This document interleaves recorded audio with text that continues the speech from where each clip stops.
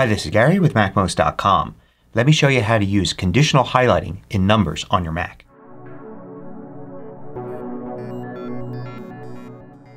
MACMOST is brought to you thanks to a great group of more than 1,000 supporters.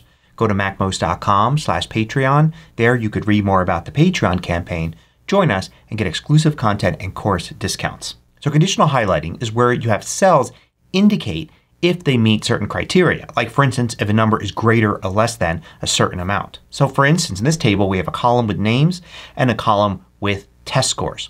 Let's say we wanted to easily see which test scores were greater than a certain amount. First we want to select all of the cells with test scores. I could click on the first cell and then shift click on the last one. But an easy way to do that is to double click on the column heading here.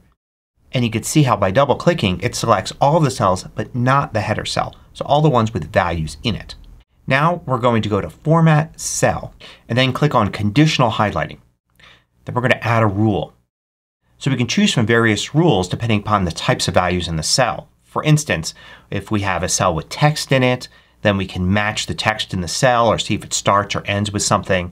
If the cells have dates we can see if it's today, yesterday, this week, last week, or exactly in a range of some sort. Durations, we can test those as well. And we can also test numbers. And we can see basic things like is it equal to a certain value or greater than. In this case let's look for greater than or equal to. And then we're going to add the value of say 85 so we can see any cells that are 85 or greater. Then we select the style. So I'll click here and I can select from various default styles. Like I can make the text italic for all of the cells that match. So you can see here these cells are italic if it's 85 or greater. Or I can make them bold. I could set it to a color like that. Or I can have the background of the cell changed to a value. Like let's change it to green for these. If you want you could go all the way to the bottom and choose Custom Style. And here you can select the style of the font, bold, italic, underline, or strike through. You can select a color for the font. And you can really choose any color you want using the color wheel. You can also select the color fill for the cell. And you can have any combination of those. So you don't just have to stick with these defaults here. You can use Custom Style to do almost anything. So now we can clearly see which scores here are 85 or above. And we can easily change this value. Let's change it to 90. And you can see now I only see 90 or above. If I ever want to make a change but I don't have everything selected, I want to make sure I select it all again. So I have all those cells selected. Go to Show Highlighting Rules. The button changes now that there are some rules. And then I can change for all of these. I could also add another rule. So I'll click Add Rule here and let's look for values that are less than or equal to, and let's say something like 70. And then I'll have this be a red fill if that's the case. So now you can see here I can easily see which are the highest scores on this test and which are the lowest. Now you can also use values from other cells and tables for this to make it easier to make changes. So let's create a new table here. I'm going to choose this style of table. So just a header row, no header column. And I'm going to shrink it so it's just a 2 by 1 like that. And let's change this to limits for the title. And let's say too low and let's say too high. And for too low let's make the value 70. And for too high let's make the value 90. So now I could go back here. Let's select all those cells again and change the highlighting rules. Instead of having 90 hard coded into this I can click here and now I can select a cell reference.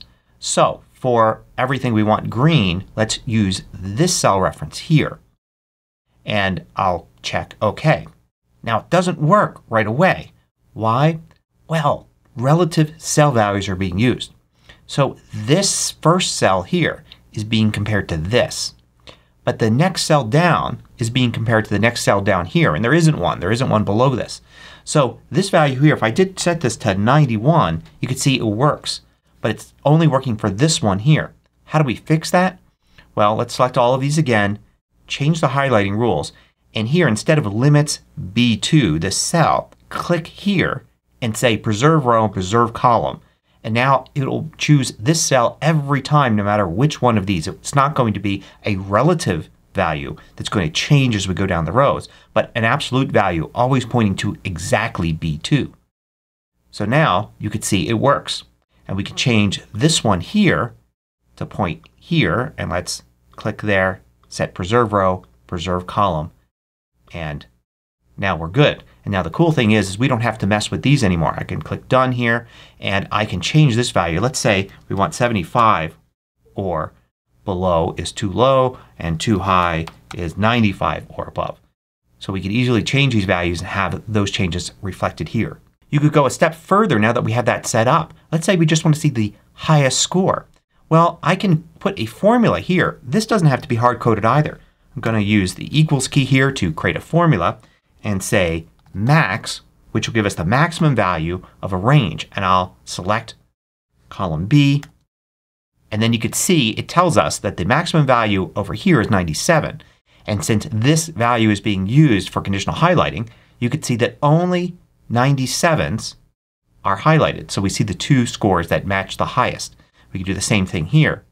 I can use equals and then do min and select B, and it's going to find the smallest value, which is 67, and then that will match here for the highlighting because it's using 67 for the highlighting now. You could also find, say, the top 3 scores. You could do something like this. Large, which gets you the nth largest value. So we get the value from this column here and we say the third largest value. And third largest value is 96, which is correct. There's a 97, a 97, and a 96. So now this is going to highlight the 3 highest scores. And then we could do small from here, the 3 smallest scores. And now we see that the lowest score here is 69 and the 3 lowest scores are highlighted there. So here's a slightly different table. This one has scores for 2 tests in it. And let's say we want to see whenever the score goes down. So the second test score is lower than the first test score. Let me double click here to select all of these cells. Let's add conditional highlighting, add a rule, and say if the value is less than, and then I'm going to click here and then choose the first cell here. I'm going to pretend that I'm just worrying about this very first cell and choose the equivalent one on the other side. And I'm going to check that. Now this is going to be relative. So this cell in column C is going to check against the cell in column B and so on. So you're only going to see highlights here when the score goes down. Let's look at an alternative to figure out if a test score has gone up or down. We can use a formula right here in the cell next to these two. I'll do equals and I'll do if. And let's say if this value is less than this value, so we're doing a test, then put some text here. So we can say down, and if not, we can just put 2 double quotes for nothing. Now let's copy this cell and paste it into all of these. So now we have an indicator whenever the value has gone down. We can also use a special character for this instead of text to make it stand out. So let me select this first one again. And instead of the word down, I'm going to use Control Command Space to bring up the emoji and special character viewer, and maybe use something like an arrow pointing down. Or we can use something more colorful than that if we want. I want to copy, paste this throughout, and you could see now all the down arrows. If we want to get more complex, we could actually put another if statement around this. Do the same test. This is greater than this. Then I will do an arrow and we'll choose an up arrow like that. Otherwise, do the second if, which will test to see if it's less than. So by having this formula in here, it's doing 2 if evaluations, and it's putting an up arrow if the test score went up, and then if not, it's testing it again and putting a down arrow if the score went down. So now we can copy and paste this, and we can see up arrows and down arrows here. Or we could substitute something like a little green checkbox for going up and a little red X for going down, like that. Copy, paste throughout, and it's a little easier to see. Now another thing you do is use custom formatting to indicate something about the value of a cell. So let's select all of these cells again, and then I'm going to go to Cell and Data Format and go to Create Custom Format. And I can name this whatever I need to. I'm going to keep it as type number, And you can see the basic format is just a regular number with a comma after every third digit. But I'm going to add a rule and say if the value is greater than 90, or let's say greater than or equal to, then the same thing except I'm going to add a character. I can put whatever I want here. I can put an emoji character like a checkbox to the left and let's put a space after it. So the formatting now will be checkbox in front of everything, space, and the number. You can see the two examples here. Here's a 92. Here's checkbox 92. I say OK, and now you can see I'm just using formatting to put a check mark in front. The actual value is still the same. If I look here at the bottom left, it says actual value is 92. It's just formatted that every value 90 or above is going to have a check mark in front of it. And the cool thing is you can easily add more of these as well. So I can add another rule and say if it's less than or equal to 75, then put that X right here like that. And now you can see my custom formatting quickly indicates which is low and which is high. One other thing I want to show you is what if you want to highlight another cell based on the value of the first cell. So for instance, let's say I want to highlight the name for anybody that's gotten a test score higher than 90. So to do that, what I'm going to do is create another column here. I'm going to add a column before this one. So now I see here this blank column and I'll call this test. And I'm going to put the test in here. I'm going to do equals and I'm going to do if, and I'm going to do two tests in the if. So to do two tests I'm going to do or, which will test two things and give me true if either of them is true. So if either this is greater than 90, comma, or this is greater than 90, then I want to use the same value here. So put the name there. Otherwise, put a blank. So nothing there, but if I copy and paste throughout, you see anytime somebody got a score greater than 90, the name is duplicated. So what we can do with that is select all of these cells here and do conditional highlighting for those, add a rule, and say if the text is, and then click there and refer to the cell next to it. So I want to use the first cell there like that.